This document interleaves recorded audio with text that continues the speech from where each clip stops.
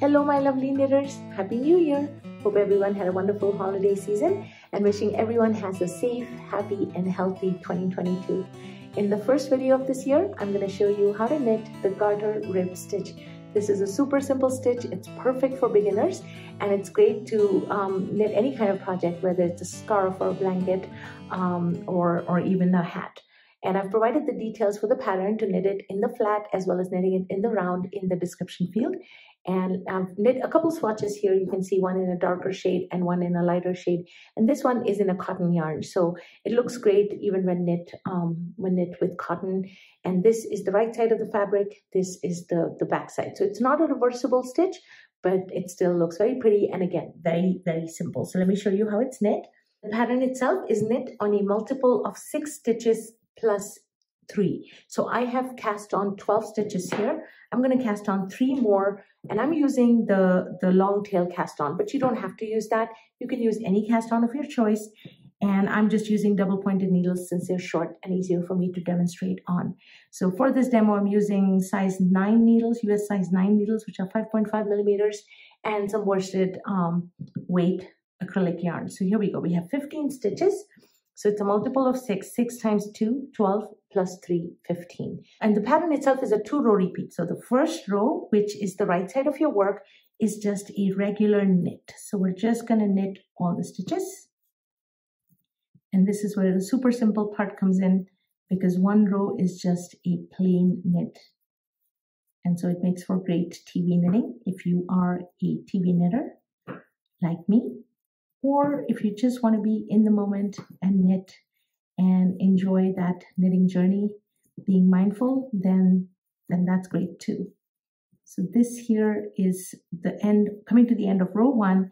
And as you can see, it's very simple, just a regular knit all the way across. You're going to turn your work, row 2.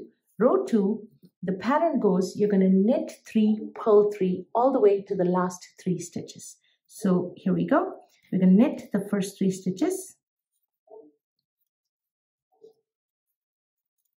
and then purl the next 3 stitches. Purl 1, 2, and 3. And that is the pattern repeat all the way to the last 3 stitches. So let's see that a few more times. Knit 1, 2, 3, and purl 1, 2, 3. And you keep doing that till you get to the last 3. The last 3 stitches, you're just going to do knit. So knit 1, 2, and 3. And that's it. Those are your 2 rows. So this is the back side of the work. You're going to turn your work and you're going to start row 1 again. Row 1, row 2, and keep doing rows 1 and 2 and your pattern will start to form. Now I'm going to go ahead and do row 1 one more time because I want to show you one trick you can do to make your work look a little bit prettier. Okay, so I'm done with row 1. I'm going to turn my work and I'm going to do row 2.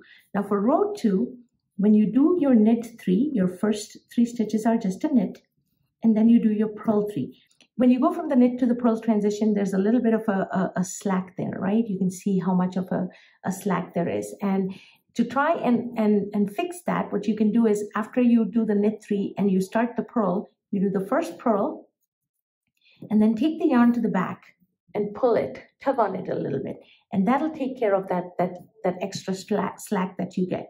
Bring your yarn back to the front and then purl the remaining 2 stitches just a regular way.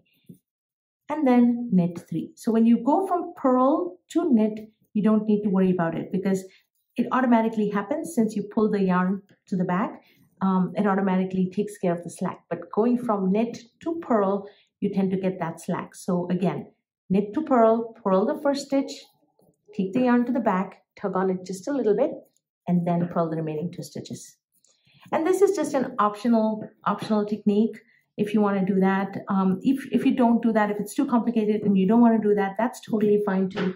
Your work will still look pretty. It's not going to look that bad. So I hope you enjoyed this, and if you have any questions, leave them for me in the comments field. Thank you so much for watching and supporting my channel over these last few years, and I'll be posting a lot more videos in 2022 and hopefully more regularly. Happy knitting!